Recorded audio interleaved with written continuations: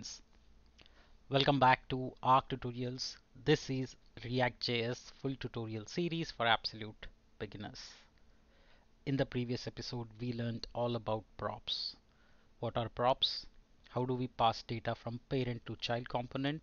What are the different types of data type values that we can send?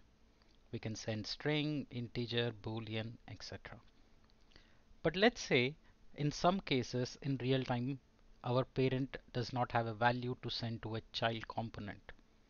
What should happen in that case with the props? We can't leave the application guessing. That's exactly why we need to set default props.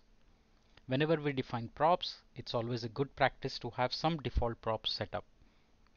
That way your application will have the certainty and you know what would be the expected outcome. That's what we are learning today. This is part 16 of the series. If you have missed out on the first 15 parts, I'll request you to kindly go through them. You would have continuity and you can learn and master React with me. Alright, so how do we set the default props is the topic today. Default props are a way to provide fallback values, right? That means when a value is not explicitly passed from the parent, how do you set the default value? Let's go ahead and do the hands-on. So this is what we did in the last previous episode, which is we created a component called bank, and all it was doing was taking the params and rendering it. So these were the props we were passing: background color, text color, active.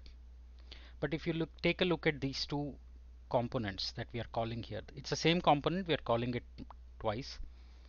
I'm passing a prop called text color, but I'm not passing it here. I'm passing a value called active, but I'm not passing to the first one. In this case, your application may end up behaving differently. That's why we need to have a default value. And how exactly we can do that, let's go ahead and learn. So first I'm going to fork this export default here and put it at the end and export the component at the end. Now the way we can set default props is by setting default props equal to. This is where we'll define all the props that we have. Let's say background color. Let's say I want the default background color to be PG info. That means when no value is passed, use this value. Same thing for text color. I'm saying if nothing is passed, use the default, which is text black. And then active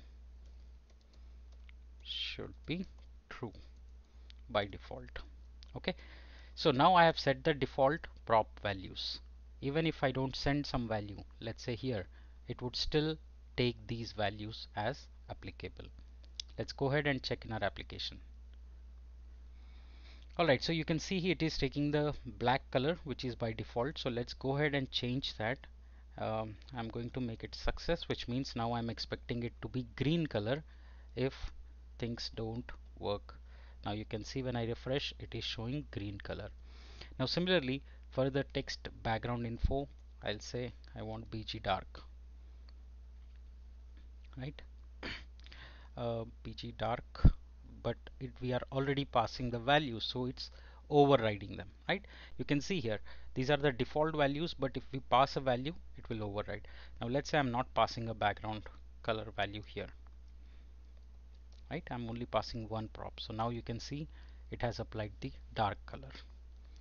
So that's how we can use default props. So you define the component dot default props and all the values that you want to set, the initial values.